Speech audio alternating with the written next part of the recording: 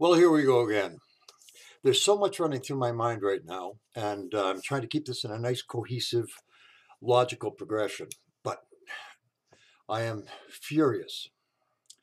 Pegida, Canada. Pegida, Canada. I'm. It's not a membership thing. I support them. I was at the rally in downtown Toronto on Saturday. We were vastly outnumbered. I'd say 4 or 5 to 1 by the communists, and I'm avowed communists, the socialist flags, the Antifa. They were very well organized and funded. Sue Ann Levy from The Sun wrote a very good article about this rally.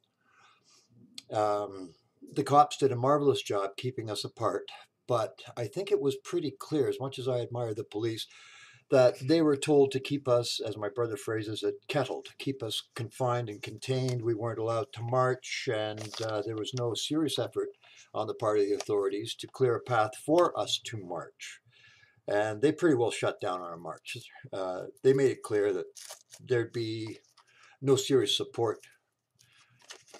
It would have involved police confrontation with the Antifa, and what they were trying to do was avoid confrontation. So, are they caught between a rock and a hard place? Yeah, but I don't think there was much support for us on the part of the police.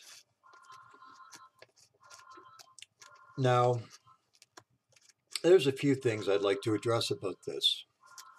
Pegida Canada, specifically.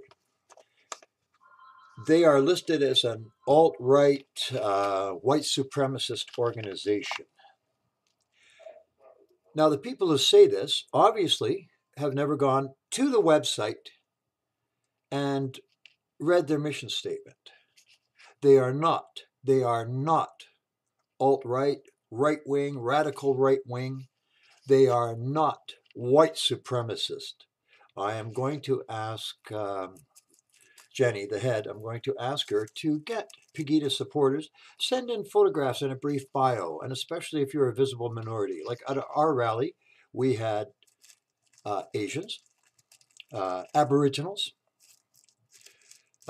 people of color. These are the strangest bunch of white supremacists I have ever seen. Mayor John Tory, that hump. Now, I don't know if it's a libel thing. He never said per se that Pegida was having a rally and encouraged people to come out against us. But what he did say, or what came out of his office, was that there was an alt-right white supremacist group having a rally in downtown Toronto. Well, what other so-called alt-right white supremacist group was having a rally other than Pegida Canada? So, you got a lovely little bit of sophistry there. Oh, circumlocution, I think, is the term. It was shameful the way we were treated. We weren't big numbers. I'd like to have seen a few more supporters, but we weren't big numbers. And definitely not allowed to get the message out. Down shouted, typical tactics of Antifa, noise making, down shouting. And some of the people who were there, I'm ashamed. I used to be a union member, which one is immaterial, but OPSU was there. Two of them carrying OPSU flags. Well, as far as I'm concerned, you're just useless. You're another name for communist. I'll get into maybe one day about unions and my experience with unions, union management that I've had in my time. I don't talk about theory or beliefs so much. More empirical evidence, what I have seen, what I have witnessed, what I actually know, not what I've been told, what I've been taught, what I've seen, what I've read. These things factor in, certainly. But when I'm talking about things, I'm talking about things that I actually know, that I've witnessed, that I am aware of. What makes me so angry about the casual dismissal of Pegida, and it's actually extremely well done when you think about it. Label you alt-right and white supremacist, and right off, people shut off what you've got to say. well, they're an alt-right white supremacist group, so we're not going to even bother listening to them. Anybody with a brain who actually cuts through the bullshit and gets into the meat of what Pegida is about, I am behind them 110%. As a good centrist Canadian, they have my wholehearted support. If I was rich, I would be funding them the way that obviously some of these protest groups are funded. The banners, the posters, there's money in there. This is professionally printed out pamphlets that they hand out. There's money there. We don't have that. Pegida does not have that. She wanted to use to get her voice over to be overheard over the Antifa crowds. We applied for a permit, a noise exemption permit. Now, this is a Saturday, downtown Toronto, not a high traffic area, where she has a small amplifier and a microphone because she does not have a big voice, but to get heard over the little, loud hailers. So we applied for a permit. And as soon as I found out whose riding it was, the councillor's NDP, there's no way in hell. It's $100 non-refundable to apply for a permit. And of course, we were denied. And they say you can appeal the process. I think it's $250 or something to appeal the process. And I know damned well that if we had done the appeal, they'd have just taken the money, said, thank you, nope. And if as long as you're willing to give us money, we'll keep sucking money out of you, but you're not going to get anything for it. That is pretty much a given. This is the same councillor who says he sees nothing wrong with Muslim-only housing. Well, so much for fucking diversity in Toronto, eh? And tolerance and inclusiveness. Oh, okay. Never mind. The hypocrisy is just mind-boggling, but they don't see that. The reason I'm doing this particular video, outside of the shameful treatment of Pegida, and you can watch the videos, you can see the numbers are arrayed against us. And if you talk to, like, Mr. Bostwick, see his posts about us and what he was trying to say, he's half Aboriginal, by the way. He is a status Indian. On our side, so much again for the white supremacist label. And it got me thinking more about Islam and what Ms. Hill is trying to say about Islam, trying to get Canadians to open their eyes about Islam. And it amazes me. The evidence is all there about Islam and the agenda of Islam. The fact that a good Muslim, by the lights of Islam, cannot coexist with any other religion. Now, this is according to the Quran. They cannot exist. There is no coexistence. It was like the communists. Communists did not see coexistence with Western democracies as possible. One had to conquer the other. That was their belief. That eventually Stalin was very clear there could be no accommodation made with the Western democracies. When I was in the military, one of the things that a lot of Canadian civilians were unaware, the Soviet chief of the general staff had, I forget his name at this point, had actually told his people he was willing to accept 90% casualties in the Soviet Union if at any time they could guarantee a 100% successful first strike against the United States of America. Think of the cynicism of that. If we can guarantee that America is totally wiped out and incapable of a military response, to do that, we will accept 90% casualties.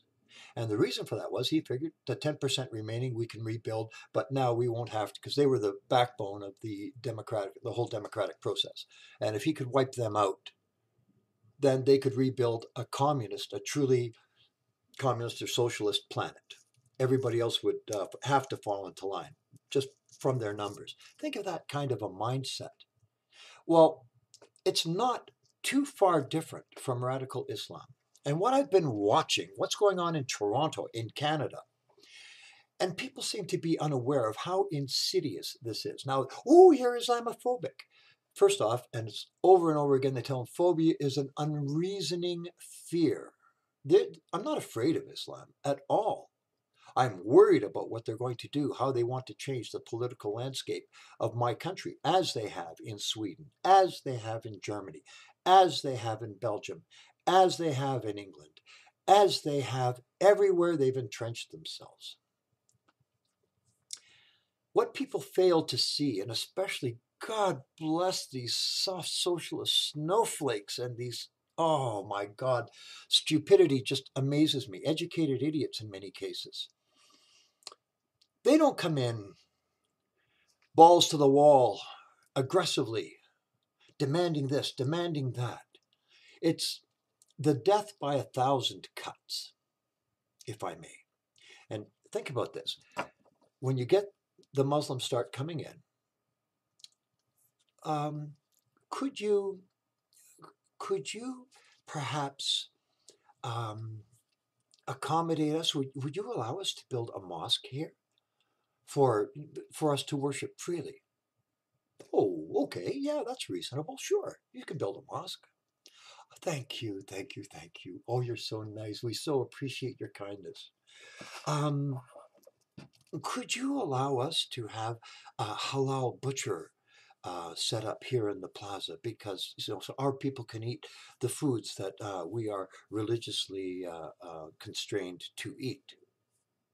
Well, yeah, sure, that's reasonable. Yeah, let's do that. Each concession is followed with a request for more concessions. A little bit. Yeah, just could you give us a little bit more? Oh, could you do this for us? Would you allow us? Would you allow us to? Would you allow us to do this? Would you permit this? Oh, sure, yeah, fine. Tolerant Canadians, right? Oh, yeah, that's reasonable. Yeah, that's reasonable. And then the tone starts to change. They're not asking. We want you to take down the LGBTQ flag because it offends us. We want to have prayer rooms in the schools because our religion demands this. We want to have this. We demand this. Now they've got the numbers. They've got sufficient support from both ignorant and stupid, brainless Canadians, as well as they've got enough numbers of their own to start making demands. Now they're demanding this. They're demanding that. And the hostility starts. Now, I can't say this is a fact. I was told this, I trust the source, but I haven't been able to find any evidence to support this. Gravenhurst, anybody who knows Northern Ontario or near Northern Ontario knows it's a big tourist destination. And lovely beaches, great swimming. Summertime, that place is just booming. Apparently, there was a request to the city council that they be allowed to build a mosque. Well, Northern Ontario is a little more conservative. They probably thought about it. City council said, no, we're not giving you permission to build a mosque. Someone, apparently, started sewing broken glass and barbed wire in the beaches under the sand. So this was not just a broken bottle. This was laid out and buried. Now think of that. You go someplace to a beach with your wife and your kids go running in to take a swim, all of a sudden they start screaming, coming out with their feet slashed or their legs slashed from barbed wire when they ran into the water, or broken glass buried in the sand. Who would have done that and why? Just think about that, okay? Have we had terrorism come to Canada? Yeah. Danforth shooter. They've tried to whitewash this, which just infuriates me. It was an act of fucking terrorism.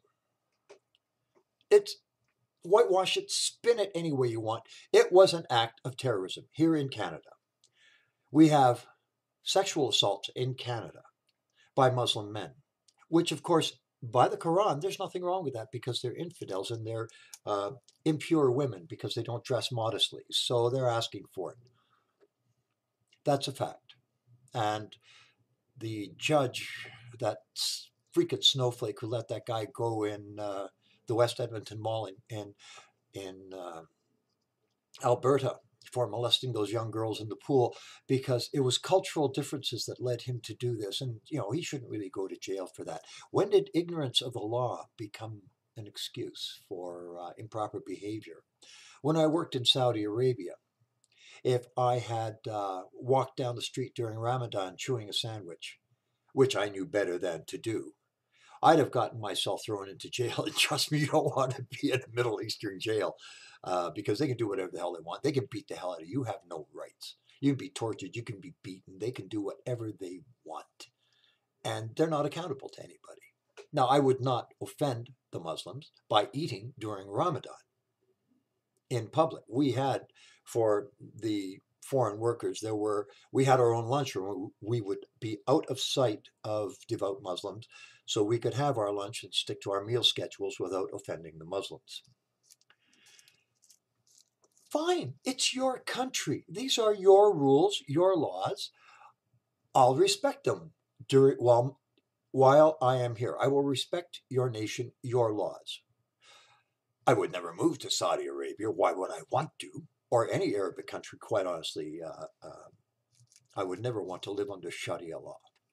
And a country like that, they're pushing, well, we just want elements of Sharia law being allowed into Canada. No, not one fucking more step backwards. No, here's the line. You're not crossing that. We will not allow Sharia law. But you've got asshole Canadians that think, well, maybe it's reasonable. It's not too excessive a demand. And can you not see this creeping progression of concession after concession? And there's another point. What they're doing, they're testing the will. They're testing the steel. They're testing the metal of the Canadian authorities. How much can we get away with? How far can we push them before we start getting a backlash? And as soon as there is a backlash, what happens? We're being persecuted. We're being discriminated against. The cries start. It got spin that it's because we're Muslim that we're being maltreated. I watched after that absolute atrocity of the Christchurch massacre. That is a calumny. It is an atrocity. It is totally unacceptable in any civilized country. I could not find stronger words to condemn that, like the mosque shooting in Quebec. There are some of the people saying there might be more to the story. Look, dead is dead. Now they have painted the Christchurch shooter as a right-wing white supremacist, but from what I've read of his manifesto, I don't think you can actually put him into any camp. He is just a fucking fruitcake. Like, I would not call him right, alt-right, centrist, or even leftist. He describes himself in so many different terms. The guy was a whack job, essentially. He was a fruitcake. He's just some nutbar with this incredible mishmash of ideologies. But he's already being painted as a white, sort of like a right-wing white supremacist. That's not from what I read, and I'm pretty good in English. I didn't get that from his manifesto, but it suits the narrative to spin this as that this is what he was. Bullshit. But what bugged me, I was watching a girl in her hijab at Toronto City Hall. They'd shown up in support of the victims of the Christchurch massacre, and what a dreadful thing it was, how terrible it was that people should be murdered in their own place of worship when all they've done is gone to worship God. And I could not agree with her more, but I agreed with her 100%. But something occurred to me. Do you bleed and feel as deeply about all the Nigerian Christians being murdered by Muslims? Do you feel as deeply and as tragic? Do you feel the same sense of tragedy for those two buses full of Christians on their way to a shrine in Egypt, murdered by the Muslims? Do you feel as bad about the Ethiopian Christians being murdered by the Muslims? The 142 Kenyan Christians murdered by the Muslims. This was all within the last month. Okay? Where's the media coverage? Where's the outrage? I have seen white Christians, many of them, speaking up in support of the Muslim community in the face of the Christchurch massacre. What have we heard from the Muslim community about the massacres by much greater numbers of Christians by Muslims? There are, and you can check it out if you wish to do your own research on Google. You don't see it in the mainstream media, but the numbers of Christians under attack by Muslims throughout the world today, and I mean now, exceeds by many orders of magnitude, exceeds the number of Muslims being persecuted by Christians. The hypocrisy is what bothers me. Massacre is massacre, murder is murder, sectarian strife is sectarian strife. If you have bloody hands, there is no way to spin it that you don't have bloody hands. And the Canadians are accepting this. The mainstream media is mostly complicit. It's partially that, partially, why don't you just open your eyes and do your own research? This is the kind of thing Pegida is trying to get out to the Canadian people. We are facing now the same problems that Britain faced in the past. If we don't draw a line in the sand now, if we don't get a pragmatic, intelligent, political leadership at all levels of government, what is going on now in England will be happening in Canada years down the road. 12 churches or something burned in France recently? Christian houses of worship. I wonder who's torching them. Never happened before the Muslims came. Is there a causal linkage? I don't think it takes great leaps of deductive reasoning to figure out one has something to do with the other, right? Pegida Canada is trying to open the eyes, educate Canadians about the true nature of the threat to our way of life, to our society, to our values, to our people. I don't have kids. I got no skin in the game. But my young nephew, my niece, if it keeps going like this, I would urge every Canadian, good Canadian, join a gun club. Start learning how to use firearms because by Christ, you're going to need them. This is running over the time I normally allot to this, but I am frustrated. The Antifa types, I don't know who's funding them. I just look at young stupidity and a perfect illustration of the problems in today's educational system. Some of them at a couple of these rallies have actually tried to engage and talk. But like at the last rally, the young black girl, whoever she was, I don't know, made it quite clear. I tried to talk to her. She was willing to engage. She wasn't willing to engage me in a conversation. All she wanted to do was holler stupidity at me. And I was trying to talk to her. I could see from her eyes she was not intelligent. She wasn't a total moron, but she was just inculcated with the same bullshit. She was not interested in listening to a fucking word. All she wanted to do was blast me with bullshit. And that's all she did. Well, you're a fine example of what universities are cranking out these days. Oh, people, please, for the love of God, educate yourselves. Don't take my word for it. For God's sake, don't turn into a hater, but just be an aware person. Open your eyes. None so blind as they who will not see. And today, and especially today in my Canada, there is no room for cognitive dissonance. It's time to open your eyes and look around you objectively, reasonably.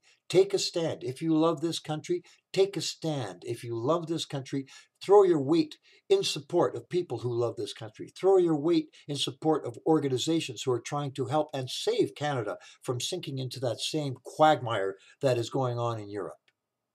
If you truly love this country, and if you truly call yourself a good Canadian, you will do this. If you want to join Antifa and the other snowflakes, you're just another left-wing asshole who has no concept of what history has taught us.